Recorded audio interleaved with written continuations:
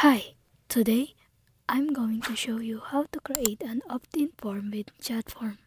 So let's head on over to Jotform and create an opt-in form right now. So yeah, to create an opt-in form, it's super easy. So let's tap the create form or any of this one. Then we have an options here. One is start from scratch, like we build everything from zero.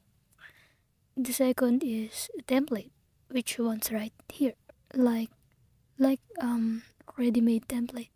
For example, here we can preview it, and if you like to use it, you can use it free. And scroll up if you want to look for another.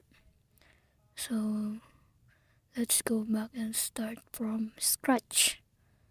Let's click right here, and we have an option again right here, classic and card form.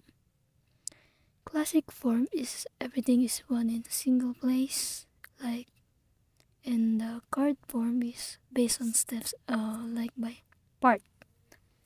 So let's go on and create a classic form.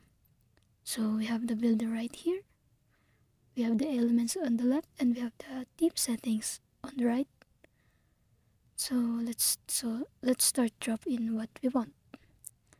Example, we want to ask their name, and also we want to know their email. And then we ask also for their phone number. Yes, so let's drag it in here, okay? And if we want to make these required fields, let's go to properties and toggle on the required, and also this one and this one, so they help you to in this form, and then submit it. So here you can add also your logos from here and rename the form. For example, opt-in form here. That's it. So if we're ready, we can go ahead and go into publish by using this link, like sharing to your friends or groups. So that's basically it. So if you like what you've seen, check out the product links down below in the description. So when you click on one of the product links, I'll receive a small commission which helps support this channel. Thank you.